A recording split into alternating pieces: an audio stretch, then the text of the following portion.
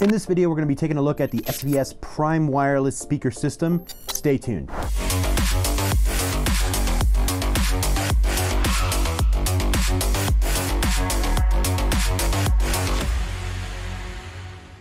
Hey everyone, and welcome to Audio Arkitekts. My name's Mike. If it's your first time here, I would love for you to check out my other content.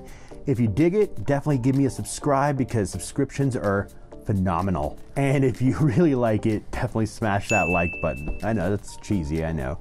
What can I do? It's my call to action. So if you do enjoy my content, I would love for you guys to subscribe to the channel. That would really help me out. So we're gonna be taking a look at the SVS Prime wireless speaker system. This is something that I discussed with Nick and Larry on our HiFi hour that we did. You can find it right here. And it's something that's very intriguing because for the longest time, I have been using the Kanto Tux on my computer setup. So I'm interested to see what the Prime wireless speaker system can do. I want to explore all of its features in depth. So we're gonna go ahead and unbox it. I'm gonna live with it for a good week or two, and then I'm gonna finish my review at that point because I wanna give you guys the best possible advice as far as should you buy this product, should you invest in it. It's not a huge investment, it's not very expensive, but at the same time, money's money, and you wanna be putting your money towards something that's gonna give you at least a good return over time and something you can keep. So let's go ahead and get it unboxed and take a look at it and see what it looks like, you know? So I really am starting to dig the white gloss thing that SVS is doing. So not only am I going to be reviewing the SVS Prime wireless speaker system, but in the following video, I will be reviewing the brand new SB1000 Pro in white gloss. So stay tuned for that as well. Okay, so right off the top, we have power connector, and it seems like I think this is the cord that connects the speakers together. We will see how that goes. Here's some little feet or some little little rubber things for the bottom. I have not yet seen these, so we're discovering this for the first time together. So that's pretty cool. Let's go ahead and pull it right out. Wow. Yeah, that white gloss is shimmering in the light. It is beautiful. Let's go ahead and take a look at it. Size-wise, very small, compact. Well, first and foremost, I love the black accents. That really makes the logo stand out. Let's see if it's a magnetic grill. You know how I love my magnetic grills. It is not a... Is it? I don't think it is. I think it's just a little one. Okay, like I said, digging the black accents on the speakers. I like how there's a little metal mesh grill on the front of the tweeter.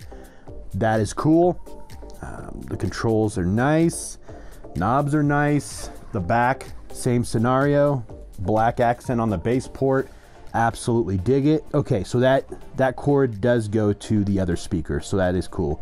It's a specific cord for that. The thing about these speakers is they are feature rich. They have a lot of stuff going on, including a sub out, which is incredibly important to me because I will be integrating the SB1000 Pro with these speakers to get the full effect, and the full range effect of what's going on.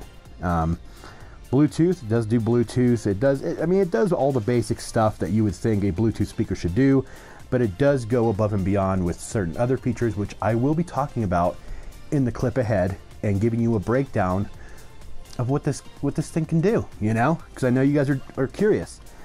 However, as far as architecturally, it's beautiful. It's small, really small. I mean, there's no depth to it. I mean, it does have a good amount of weight to it. Not hollow at all, so you can tell that it's built well. And that white gloss is just Nick and Larry, I was right. I was correct about the white gloss. So I am totally happy about that. It does have a little screen right here that lets you know what's going on. Pretty simple. Small driver. Looks like a 4-incher. It is a small driver, so I will be doing a measurement, REW measurement on it, just to let you guys know exactly where the overall average range is. However, I expect it to do quite well in the mids and highs, and obviously the lows will be covered by that SV1000 Pro. So go ahead and stay tuned for the clips ahead where I'll be talking about the features, and then we're gonna go ahead and do the measurements, and I'll go ahead and give you my overall opinion and whether or not you should buy these little bad boys. So stay tuned, guys.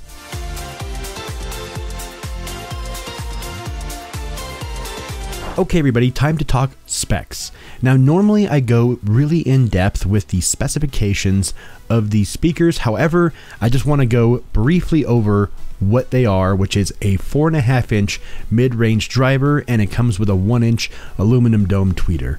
Now, I would like to talk more about the features because I feel that these speakers are very feature rich. Now, they do come with a 200-watt RMS amplifier, which breaks it up into 4 channels. Now, the reason they've done this is because each channel goes to each speaker, both mid-range drivers and the tweeters. The onboard DAC is a 192 kilohertz by 24-bit DAC, and it provides pristine audio quality when listening to your favorite music platform like Spotify or Tidal or anything digital that you're going to be running through these speakers. What I think is absolutely amazing is that it utilizes the PlayFi app, the DTS PlayFi app, to control all of your streaming services and audio content from any phone or tablet via Wi-Fi, which I believe is a stronger connection than Bluetooth. However, it also allows you to control Amazon Alexa, which is really cool, and it will allow you to have high resolution multi-room audio. So in essence, these speakers are a lot more than just a pair of Bluetooth powered speakers. These speakers were built to have a forward-facing technology to adapt to anything coming up in the future. So these are very upgradable as far as the technology goes within these speakers. The connectivity is absolutely expansive. You can connect your computer, your TV, your record player, your gaming console, your CD player, pretty much anything you could possibly think of with an auxiliary cord, an optical cable, or via Wi-Fi or Bluetooth. Now, where things start getting really hot and heavy is the bass. You can have a subwoofer with these speakers. A lot of Bluetooth speakers don't come with a subwoofer out. These ones do, and they actually pair perfectly with the SV1000 Pro, which I am also going to be reviewing in a future video. The speakers themselves are very small and lightweight, and they come in a white or black gloss finish, which I of course chose the white gloss because I absolutely love it. Coming up next is the REW measurement. Let's see how they measured out. Okay, now it's time for the REW measurement. So it is very, very linear, and the actual high end does not fall off. It goes well past 20 kilohertz. So you could definitely assume that these are brighter speakers. However, they are not tinny or fatiguing. They were very, very nice on the top end. They stay very, very nice and linear throughout the mids, but they do drop off, I'd say comfortably around 95 to 100 hertz, but they dip a little bit. They pop up a little bit around 60 after about 10 decibels, and then they kind of waterfall down. And this was expected. I mean, they are a smaller speaker. However, they are very impressive with the mids and highs, but pairing it with a sub, I feel, would be absolutely necessary. That's why they make such a great marriage with the SV1000 Pro. All right, guys, so what did I think of these speakers? Well, I thought they were great. I thought they were awesome. I thought that the clarity was absolutely present and beautiful, and you can definitely listen to your favorite music flawlessly. The mids and the highs were very impressive, very, very impressive. The highs were not tinny, they weren't fatiguing, they weren't, you know, that piercing high you get sometimes, especially with that REW curve that just kind of kept going. You know, I was surprised because the highs and the mids are very mellow on these. Just the punch they have is incredible. It doesn't really, you don't get sick and tired of listening to these. You never will. So bass, you need a sub. These have no bass. So you definitely need a sub with these. And I have married them with the SB1000 Pro, which I will be doing a review on very, very soon.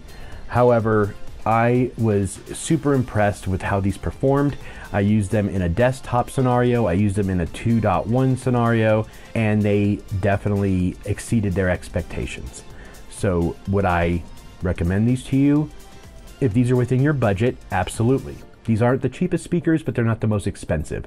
So these are kind of right in the middle, and I would recommend them. But I would recommend them if you're looking for bass. If you don't have a subwoofer already, I definitely recommend possibly looking into the SB1000 Pro.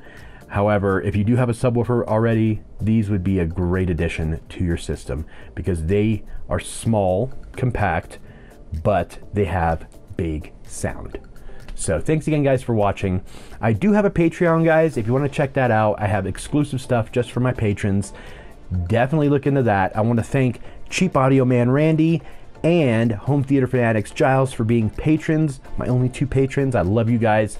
Thanks again for being a part of my world. And guys, thanks for watching. We'll see you next week when I put out new content. And stay on the lookout for that SB1000 Pro video because that's coming. And that subwoofer is a force to be reckoned with. So we'll see you guys here soon. Thanks again for watching.